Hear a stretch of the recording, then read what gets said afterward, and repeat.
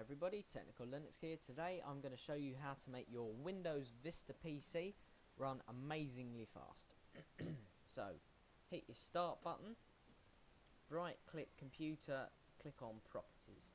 Now you will see that this is a Vista Home Premium 4GB RAM machine.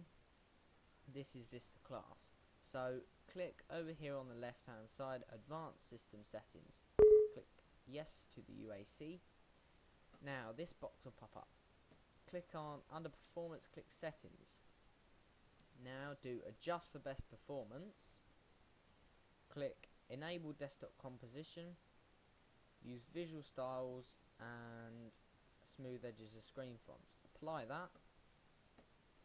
Go into Advanced, select Programs, Change, No Paging File, Set. That will give you an error warning message. Click Yes. Then reboot your PC. Now once you've rebooted your PC, plug in a 4GB or 8GB USB drive, format it in FAT32 by going to FAT32 there, and now go into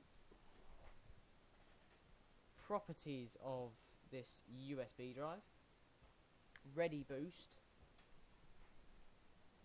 and then use this device. That will select 4090 for the ready boost. Now OK on that and exit out. That is it, done. Reboot your PC and then that is it. Thanks very much for watching. Please rate, comment, subscribe, thumb the video up, and I'll see you next time for another Technical Linux video. Goodbye.